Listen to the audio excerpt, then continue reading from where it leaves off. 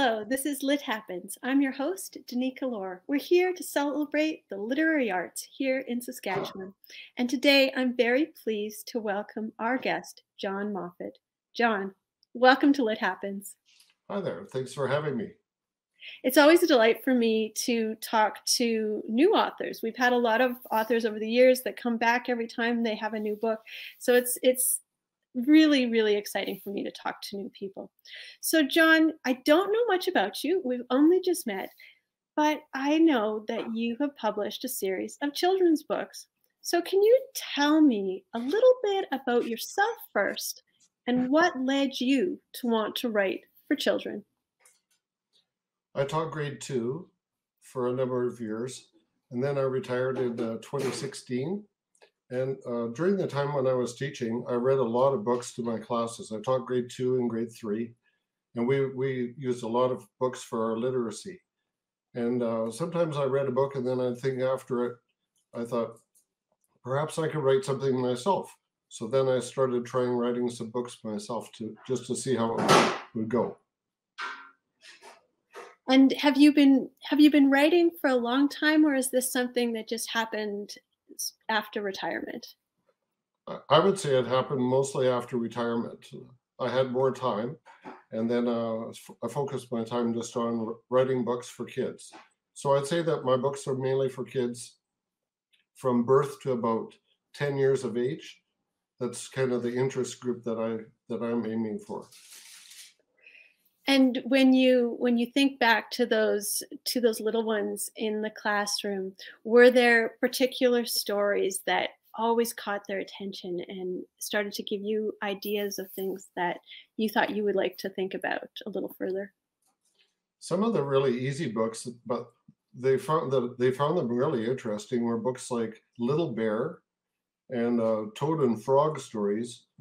And then, of course, always kids love any kind of like a story that's a fairy tale or something like that. So tell me a little bit about your books that you have published. I noticed you have quite a list. So tell me a little bit about your books. I've been writing books in 2 formats. The first format is a hardback book. Each hardback book has 3 stories, and I've been making them just in the last couple of years. The very first one is called Read All Day. It has the stories Luella Llama, Nothing to Do, and The Secret Tooth. And for that book, I wrote the stories and then drew the pictures as well. And my son helped me draw pictures for The Secret Tooth. Then I also went a little further and I made another book called Read Me a Story, Please. That book contains 3 stories in it as well: Thanksgiving Turkey, Peace for Kids, and Snowflakes. Following that, I went ahead and wrote another book. It's called Time to Read. Time to Read has Kite Day, Noah's Sleepover, and City Kid on the Farm. And then I wrote this book, the orange one, is called Reading is Fun. Reading is Fun has Wet Feet, Mouse in the House, and a COVID song for kids. The public library downtown, the Francis Morrison Library, purchased a few copies of this orange book, Reading is Fun.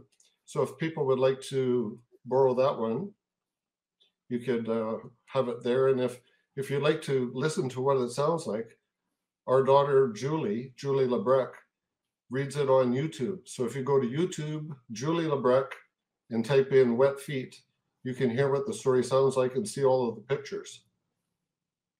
Now, John, if people want to buy the books, where can they find them? The books are being sold at A.R. Pierogies in the center part of Saskatoon. They're sold at Pitchfork on the east side over by Costco, or else you could purchase them from myself. The little books that I'm selling are the softback copies. They're made by Uno down in the old farmers market, and they look like this. They're the same stories that are in the hardback books, but they're just in a softback version. So here we have Wet Feet, Thanksgiving turkey. I couldn't get a turkey to stand still to make pictures of him, so I had to draw it myself. My stuffy. Lots of children like to run around with carrying a little toy or a stuffy or a favorite blanket. So that's why I wrote that story. City Kid on the Farm, about a little boy who goes to his grandma's farm and ends up picking eggs in the chicken coop. And the other one is Kite Day. So some of these books look like they have illustrations, and some of them have photographs. Is it just the covers, or inside the book are there also either photographs or illustrations, or is there a mix of both? Tell me a little bit about the art. There's a mix of both. Our daughter Julie has a company called Julie Lebrec Photography, so she takes pictures and supplies pictures for my books. And if I can't find pictures that way, then I just end up drawing them myself. So here's an example of pictures that Julie took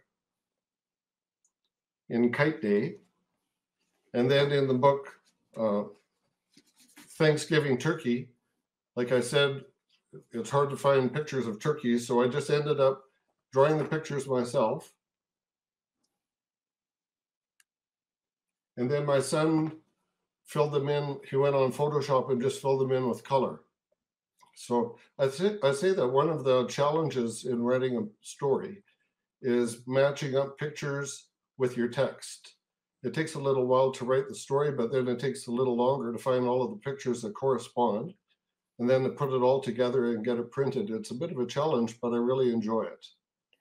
It sounds delightful that you have family members involved, because sometimes we find that as artists, as authors, we're working in this very independent, closed off space, and we sometimes disconnect a little bit from our family. So it's really wonderful that this project brings members of your family in.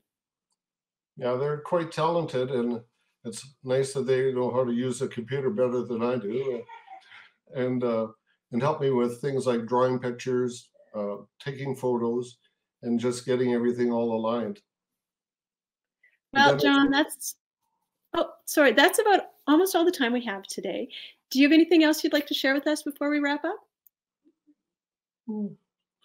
I just think that it's nice to see children reading books, and I hope that my books are a nice size, that they're easily handled, they're easy to read, they have lots of colorful pictures. I think they're interesting for children, and I hope that people can access them at Pitchfork and at A.R. Pierogies or from myself, and that kids will have a good time reading them. Thank you, John. It was a delight to talk to you. This has been Lit Happens. You can find past episodes by going to YouTube. You can also contact me on Facebook, Instagram, or by contacting me at danicalorer@gmail.com. Thanks for watching.